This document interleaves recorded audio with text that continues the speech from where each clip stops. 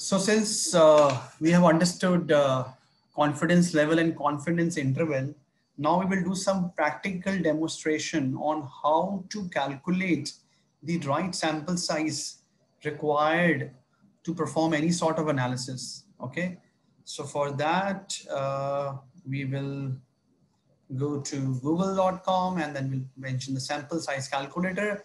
The first link that we have for the servicesystem.com, it's a perfect tool calculator that we have. We click on it. Okay, now you can see this page, which is for creative research systems. They are the complete service software solutions since 1982. So this is a perfect organization who does the survey as well. So now you can see here, we have, we can see confidence level and confidence interval here also, and it would help us to calculate the sample size needed. So let's say our population is 2000, okay?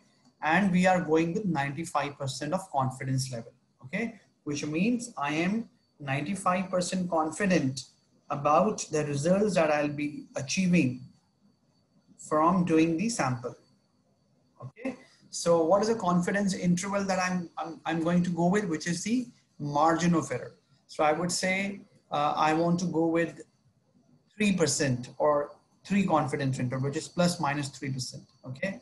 The moment I click on calculate, I got the sample size, which is 696. So which means on a population of 2000, and if I want to be 95% accurate on what I would be getting, the results that I'll be getting, and I go with confidence interval of plus minus 3, which is a kind of a range, the sample size needed would be 696, okay?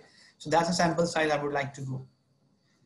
Now you can see that in this particular way, we can always change our numbers here, okay? So let's say if I want to go for higher confidence level, I want to go with a higher confidence level, I want to be more accurate.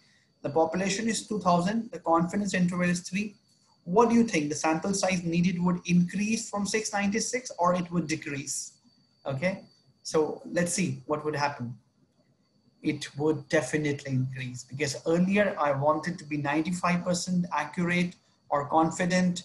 The precision, which is also called the confidence interval, is now 99%. And now I would require the higher sample size, which is 961. Okay, so that's how we can see that. Let's take another example here, okay? So I have a confidence level of 95%. Now the confidence interval, the margin of error, instead of 3, I'm mentioning it here as a 2. Okay, what do you think? It would increase or decrease? Let's see. It would definitely increase, because now my margin of error is very, very less. I can't go with plus minus 3 error. Now I can go only with plus minus 2.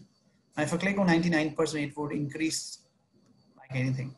Okay, so that's what is the relevance of confidence level and confidence interval. Okay, so let's do it one more time so that you would be able to understand each and everything. I'm just getting rid of everything. I'm just clearing it. So I have a population of, let's say, 5,000.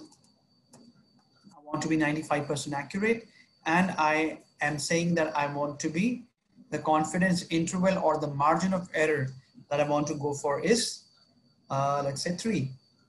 Okay, so put it 3 here. I click on calculate. So it says I need to collect 880 sample size. With the 880 sample size, I would be 95% accurate of the sample size that I've taken. And I would be confidence interval, which is the margin of error, would be plus minus 3. Okay,